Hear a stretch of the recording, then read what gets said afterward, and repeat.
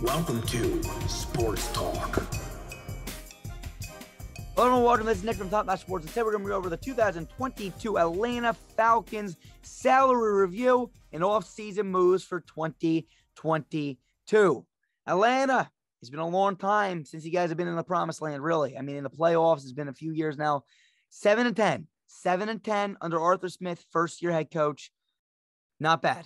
Not bad. Honestly, not bad at all. I honestly thought you guys were probably going to finish last in the division. To finish third, not terrible. To go 7-10, not terrible. Now, this is a mock free agency, mock draft, mock offseason. We're going to hop into your salary cap situation, which is not pretty, and we're going to see what we can do for this team. We're going to do what we think they're going to do and what we honestly think they probably should do. So let's hop into this and see what we got. Here we go. The Atlanta Falcons have negative $1.9 million. When you're a losing team and you got negative cap space, that's never a winning recipe. The guys currently on your screen are currently the guys that are under contract right now. Okay, these are the guys that are under contract. And the guys in green are the guys that get cut and save money. The guys in red are the guys that get cut and lose money. So overall, when you look at this, let's just use an example. If you were to cut Grady Jarrett, you would save $16.5 million.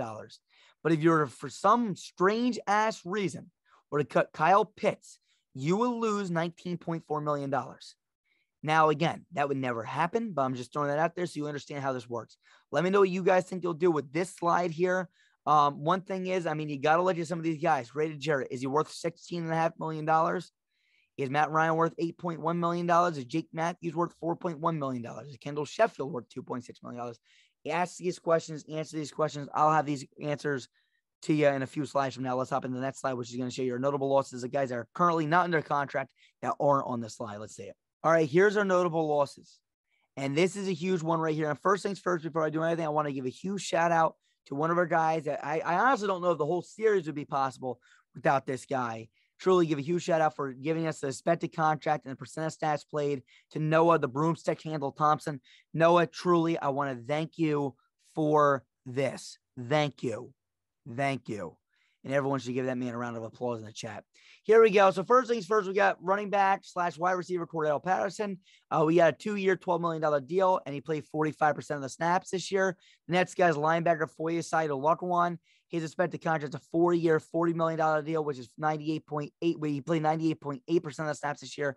Next guy, wide receiver Russell Gage. His expected contract is a 4-year, $30 million deal. He played 58.2% of snaps this year. Next guy's edge rusher Dante Fowler. He played, his expected contract is a 1-year, $6.5 million deal. He played 43.8% of the snaps this year. And last but not least, strong safety Duron Harmon. His expected contract is a 1-year, $2.5 million deal. And we don't have a number for the amount of snaps he played this year. Let's go to the next slide, which is our potential targets. Here are your potential targets. This is what we got you guys doing. Right now, you got estimated cap space negative $1.9 million. We got you guys cutting Tyler Davidson for $3.8 million, Kendall Sheffield for $2.6 million, and Mike Davis for $2.5 million. Cutting those three guys will save you $7 million. That gives you just enough to sign Cordell Patterson to a 2-year, $12 million deal, which is $6 million cap hit. And then that would be a $6 million total cost. 7 minus 6 would be $1 million. Since you're in the positives, you can also franchise tag Foyesai Oluokun to a $17.4 million deal on a 1-year, $17.4 million deal, which would be a $17.4 million cap hit, which would be a negative $16.4 million. The only way you get these two guys is if you make the cuts that we made for you.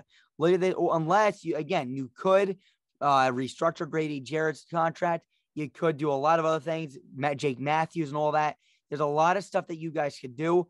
I don't know if, I can't predict the restructures. I honestly cannot do that. So with that being stated, we must look at this now. Team needs, okay? Restructures, something hire an accountant for. I'm not freaking doing it for you, okay? I can't predict that. What I can do is cut people. That's very easy for me. So let's start with this running back.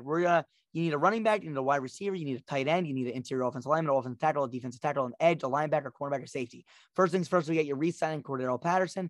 We get your re-signing / franchise tagging Foyesai Oluokun. With that being stated, in the first round, we get you drafting Derek Stingley to fill in that cornerback need. In the second round, we get you drafting Logan Hall to fill in that edge need. In the second round, we also got you drafting David Bell to fill in that wide receiver need.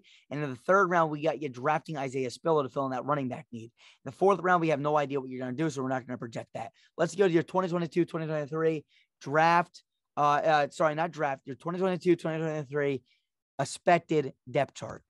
Here it is. You got negative $16.4 million after making all these moves. But this is a decent roster. So real fast, in green, which you don't see here, would be the guys that get signed out of free agency. You don't have money to sign people out of free agency. But in orange, we got your re-signing. We got your re-signing Cordero Patterson. We got your re-signing Foyeside Oluokun. In blue, we got your draft picks. In the first round, we got Derek Stingley. Second round, David Bell and Logan Hall. Third round, Isaiah Spiller. And last but not least, in yellow, these are your fillers. You need to fill these guys in. Austin Trammell, you need to fill in another wide receiver, you need to fill in Jalen Mayfield, you got to fill in Marlon Davidson and Taquan Graham and Jalen Hawkins. Those guys all underperformed last year and probably got to, you'll probably find an upgrade somewhere. Now, just breaking news as of yesterday, Calvin Ridley will be suspended for all of 2022 if everything stays tuned. So with that being stated, he gets to have his hearing. He can repeal it, but I do believe that he's probably going to be suspended for gambling, which means that you really have a blaring hole at wide receiver as well. So we'll see what happens. But ladies and gentlemen, let me know what you think. Leave a like and subscribe. Let us know what you think in the comment section below. We'll see you guys soon. Peace. We are Built Better.